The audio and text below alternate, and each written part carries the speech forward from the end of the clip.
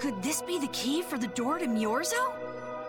Yes, we were told it's a bell, so this has to be it.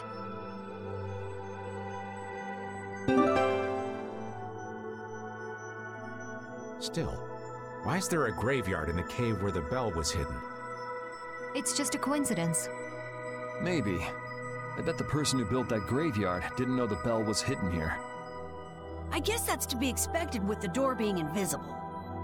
Maybe the person who closed the entrance to this cave was the one who built the graveyard. What for?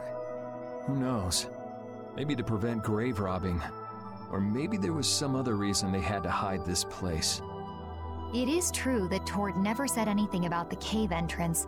You might be right. So someone went to all the trouble of burying those people in such a remote location? Is that really all it is? I don't know, but we've got the bell we came for, so let's go back and see Patty. Yuri, did Eifried really kill all those people? Maybe he did. Patty. That's the truth she was after.